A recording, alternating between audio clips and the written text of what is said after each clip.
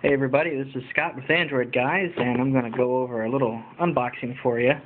I have the Sony Ericsson Xperia Mini 10. Just got it in the mail a little bit ago. Go ahead and open this thing up and take a look. For those of you guys who are curious, I'm actually recording this using an HTC Evo 4G.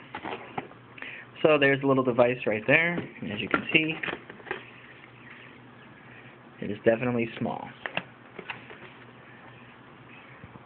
We'll put that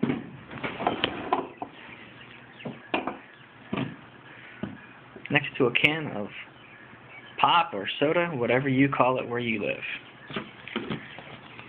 Get into the box.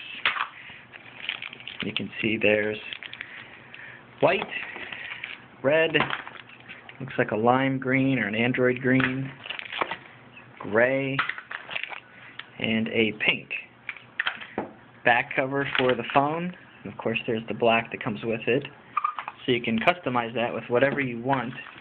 I don't know if this is a retail box or if this is what you'll see when you get it from a carrier. Everything looks brand new. It still has the little cover on it.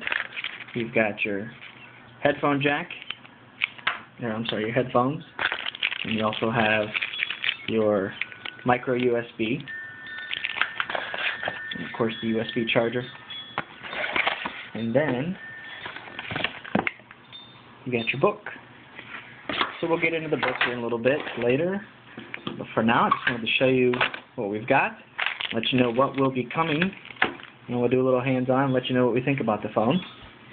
Real quick, we'll take a look. You can see, much like the Xperia X10, there's your menu button, your home button, your back button, and then you have your camera with your flash, Sony Xperia logo. You have your volume rocker here, dedicated camera button there, and then your power and lock button on top.